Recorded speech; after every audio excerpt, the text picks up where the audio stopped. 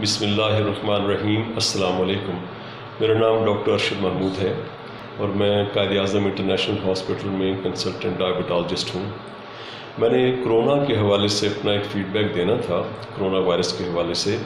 देखिए, corona virus इस वक्त जिस संगीनी के साथ और जिस शिद्दत के साथ पूरी दुनिया को अपनी लपेट में ले चुका है, हमें उसकी संगीनी का मुकम्मल तौर से इदराक नहीं है। न तो हुकूमती सतह पे और न ही अवाम की सतह पे इसका इदराक है, और न ही शायद हमारे जो कोलीग्स हैं उनकी सतह पे इसका मुकम्मल इदराक मौजूद है। कोरोना वायरस का एक फ़ेज़ 1 है, फ़ेज़ 2 और फ़ेज़ 3।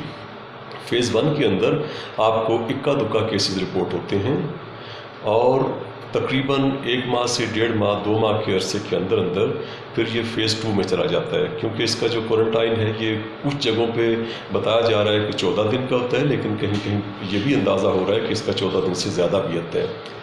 जब क्वारंटाइन में से कुछ लोग निकल के तो पॉजिटिव केसेस आते हैं, सोसाइटी के अंदर घूमते हैं, तो उस वक्त फिर उनका फ़ेज़ 2 में एक्सपोनेंशियल इफ़ेक्ट आता है। एक्सपोनेंशियल इफ़ेक्ट का मतलब ये है कि फिर वो उनके केसेस की जो मिक़दार होती है वो एक दूसरे से लगने की मिक़दार तेज़ हो जाती है।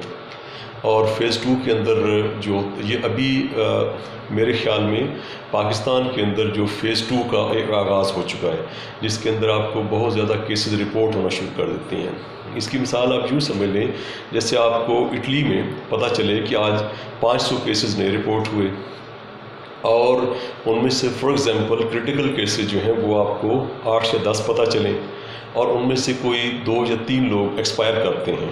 तो हमारे यहाँ जो चीज़ रिपोर्ट होगी वो शायद जो सिर्फ एक्सपायर करेंगे सिर्फ वो रिपोर्ट होगी, बाकी 500 लोगों की रिपोर्टिंग नहीं हो रही है। तो ये एक इंतहाई खौफनाक मामला है।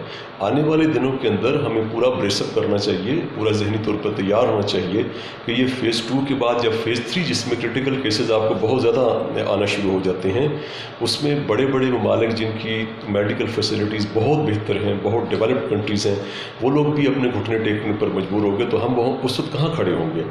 देखिए, हमें शरई तौर पर दीनी तौर पर मुसलमान हैं अल्हम्दुलिल्लाह, और हमारा यकीन है कि जो रात कब्र में आनी है वो बाहर नहीं आ सकती, लेकिन हमें वसीला और ज़रिया इस्तेमाल करने का भी हुक्म है।